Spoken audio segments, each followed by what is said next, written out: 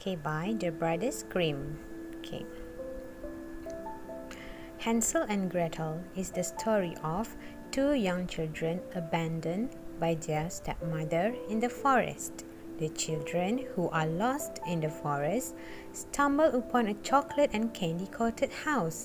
An old witch who lives in the house invites Hansel and Gretel in. So basically, ini adalah synopsis. Cerita Hansel and Gretel ini tentang apa?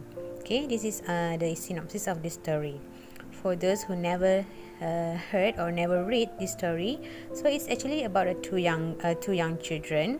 Okay, they were left in the forest, and then when they walk deeper and deeper, they found a chocolate and candy coated house. All right, and they started to eat it. Okay, an old witch who lives in the house invites Hansel and Gretel in. Okay, so next, we start with vocabulary. Woodcutter, cottage, breadcrumbs, nap, house chores, hug. Arguing, macam berbelah pendapat lah, arguing. Firewood, witch, a chocolate and candy coated house, cage. Right, idiom in this story, there are two idioms. First, heavy heart. Kalau dalam bahasa Melayu, hati yang berat. Okay, so it's a feeling of sadness or unhappiness. It's a feel. You are very sad or you are very unhappy. That means you are having a heavy heart. Okay, gobble down. To eat something very quickly or eagerly. Okay, eat fast. Okay, gobble down. Right, next phrasal verb, stick out. Okay, macam tunjukkan keluar lah. Okay, stick out. Ataupun keluarkan sesuatu, menghulurkan sesuatu. It means stick out. Okay. So, once upon a time, there lived a very poor woodcutter, his wife, and his two children, Hansel and Gretel. So, this is the characters. Okay, some of the main characters. I mean, not the main. Ialah antara watak utama. Antara. So, these four. The woodcutter, his wife, and his two children, Hansel and Gretel. Okay, they lived in a tiny cottage at the end of the village. One evening, Hansel and Gretel overheard their father and stepmother arguing. Satu petang tu, Hansel dan Gretel ni terdengar ayah dan ibu tiri. Stepmother is a ibu tiri. Okay, berbalah. Okay, then. We don't have enough food to eat. Soon we will all starve, said the stepmother. You're right, but I don't know what to do, the father answered. I have a plan, said the stepmother. We have to leave the children in the forest. This is the only way to save on food. Oh, kejamnya mak tiri dia. Diorang ni keluarga yang susah, so they don't have enough food. Diorang tak ada makanan yang cukup. So dia risau nanti satu masa nanti diorang akan kelaparan, starve. Okay, akan kelaparan. So ayah dia kata, awak betul, tapi saya tak tahu nak buat apa. I don't know what to do. Okay, then mak tiri dia ada plan. Okay, she said, we leave the children in the forest. This is the only way to save their own food. Maknanya dengan letakkan anak-anak tu dekat dalam hutan, jadi dapatlah jimat makanan. Jadi hanya cukup makan untuk 2 orang sahaja. Okay, finally, after much argument, the father reluctantly agreed. Jadi dia terpaksa setuju. Walaupun dah berbalah banyak kali dengan mak tiri kan, ayahnya ni pun rasa macam terpaksa sangat bersetuju. Hansel went to bed with a heavy heart. The next morning, Hansel and Gretel were taken to the forest. Hansel kept some breadcrumbs in his pocket. He dropped them along the way without his parents' knowledge. He hoped to find the way home. Okay, so breadcrumbs ni kan dia keluarkan sikit satu-satu. Jadi bila dia jalan ke depan dia jatuhkan breadcrumb tu. Jatuh satu-satu. Alright, so nanti mungkin dia pada fikiran dia bila dia dah ditinggalkan oleh mak bapak dia, nanti dia orang boleh patah balik ke belakang ikut breadcrumbs tu. Okay. Tapi dia lupa yang breadcrumbs ni adalah makanan kan. Jadi binatang mesti suka, lagi-lagi burung. Okay, so mungkin kan lost track. Okay, children, wait here. Your father and I are going to collect some firewood, said the stepmother. Hansel, however, knew that they will never return.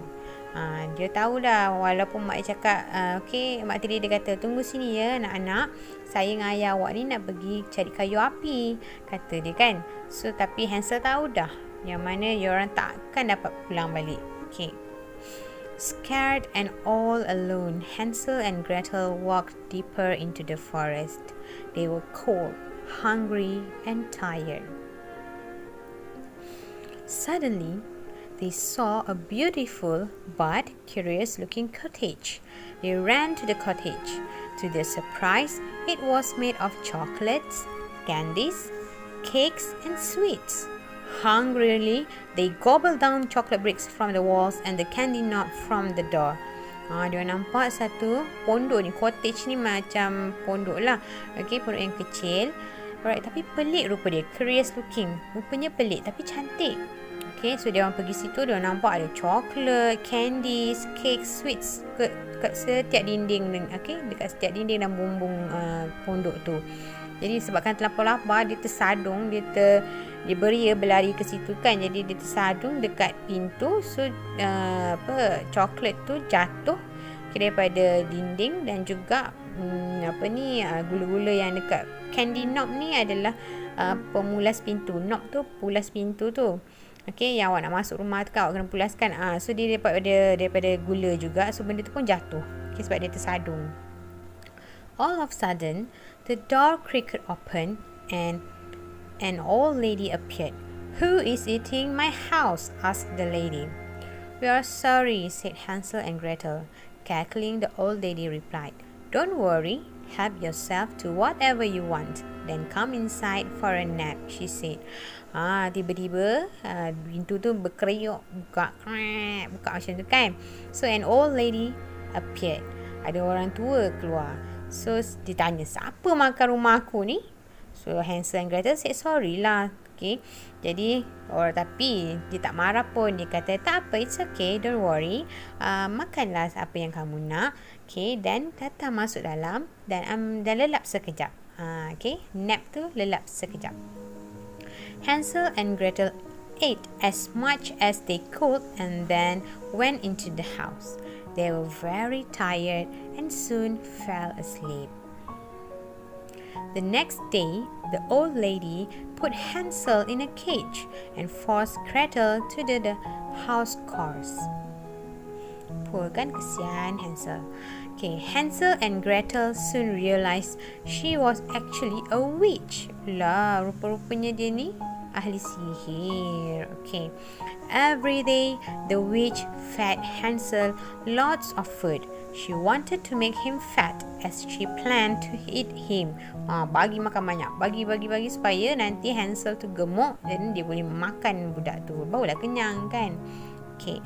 Every morning she said, Hansel, stick out your finger. I want to see how fat you are today.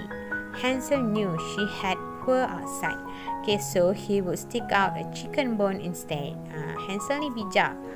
Setiap pagi, ahli sihir ni kata, tunjukkan jari awak. Dia ni mata dia tak berapa nak nampak, mungkin rabun lah kan. Okay, problem poor eyesight. Okay, jadi Hansel tipu dia. Hansel keluarkan tulang ayam kan halus je kan. Jadi dia keluarkan, dia tunjul macam itulah, stick out tu macam dia jolok keluar tulang ayam. Jadi bila witch tu pegang, kurus lagi budak ni. Jadi dia bagi lagi makan. Alright. Why aren't you getting fat, Hansel? Oh, I have to fed you more, said the witch.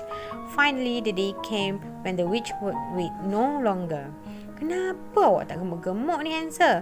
Nampaknya saya kena bagi awak makan banyak. Macam tu cakap tadi kan. So, tapi sampailah satu ketika ahli sihir ni dah tak tahan dah. Tak boleh nak tunggu dah. I will not wait any longer. Gretel, go and start the fire. I am going to cook Hansel, shouted the evil witch. Have you started the fire? The witch shouted impatiently. I can't get it started, Gretel stuttered. Move aside, the witch shouted. Jadi dia sebabkan dia tak boleh tunggu, so dia arahkan Gretel, hidupkan api. Aku nak masak, Hansel, dia jerit. Okay, lepas tu sambil-sambil tu Hansel takut-takut kan. So witch tu tanya, kau dah nyalakan api ke belum? Lepas tu Hansel pun kata, saya tak pandai, saya tak boleh buat dia, saya tak boleh hidupkan api, ke tepi, kata kan. Okay, this was the moment Gretel had been waiting for. The moment she could save her brother. As the witch moved closer to the oven, Gretel gathered all her strength and pushed her. The witch fell into the oven. I did it! I did it! Screamed Gretel with great excitement. Rupa-rupanya Gretel ni hanya berlakon je yang tak ada hidupkan api. Okay, so bila datang masa yang sesuai, Gretel kumpulkan segala kekuatan dia. Yelah, witch ni mestilah lagi besar pada budak kan. Jadi dia tolak witch tu ke dalam oven. Okay, so masuklah ahli sihir tu dalam oven. Seronok sangat. Okay, she rushed to the cage and freed Hansel. Hansel hugged his sister. He was proud of her. She was his hero. Okay, jadi dia pun lepaskanlah Hansel, berpelukan adik-beradik. Okay, then Hansel grabbed his sister's hand and they ran towards the door. As they were running out, they stumbled upon a room full of treasure. Masa dia dah lari keluar tu, kat arah pintu tu, diorang terserempak dengan satu bilik. Okay, bilik yang penuh dengan harta, treasure. Mereka ... Alright, so this is all the story about. Okay.